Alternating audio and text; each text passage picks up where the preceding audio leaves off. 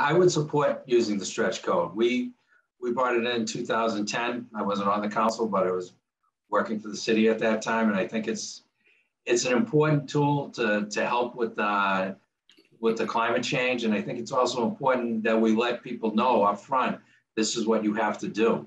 And when you put these laws up front, people know up front, they can plan on them and they can, make it. Some of the stuff we did in 2010, I remember being around here and that was a little controversial, but now people are flowing with it. And I think this is something that's really happening and we need to come up with solutions to help that. And we'll also keep Quincy moving in the direction of the green community where we can get state money to help continue our battle with climate change. So the answer is yes, I would support it.